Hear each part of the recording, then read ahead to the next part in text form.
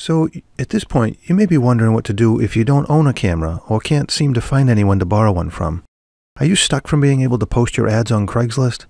Of course not. You still have options. In this lecture, I'll explain how to get product photos without a camera. Even without a camera, you're still in luck. You can still find product photos, and the best place to start is with Google. So let's get searching.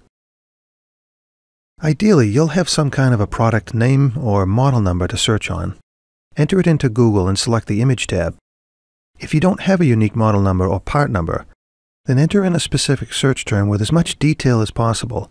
For our course example, I searched Bearcat Receiver Model BC4 Electric Company and came up with a slew of photos. So you want to search through the resulting photos to find those that match your product. Now, some of these photos may come from the product manufacturer, and others may come from sites like eBay, Craigslist, or some other online classified service. So when you find a photo that looks like yours, just right-click on it and select the Save Image As option and store it to the appropriate product folder on your hard drive. If you haven't yet created a unique folder for your product, you can do that now. You can modify your search criteria by selecting specific search filters too. In our case, I only wanted images larger than 400 by 300 pixels. Now, I did want to mention a word of caution when using images that you find like this.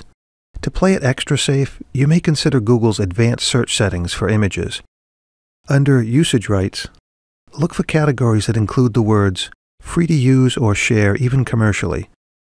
Now, when you do this, this will guarantee that your photos are legal for your use. Now, you can refer to Google for more information about usage rights. One important thing to consider when using these web photos, you want to make certain that any photo you use looks exactly like what you're selling. Now, it would be really unfair and unethical if you used a photo that misled customers in any way. If your product fails to measure up to the photo's representation, then you shouldn't use it, in my opinion.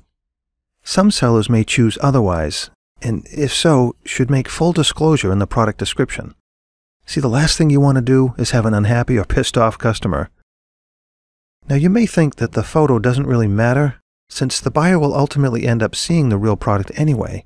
But believe me, it's not worth trying to fool or mislead a customer in any way. Another important point about acquiring photos from Google is that you'll end up with limited selection.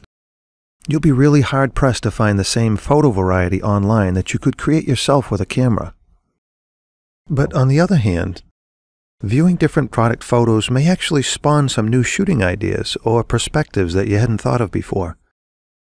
And you therefore may want to try some of these new shots with your product once you do have a camera. So even if you aren't in the possession of a camera, you can still get product photos for your ad posting.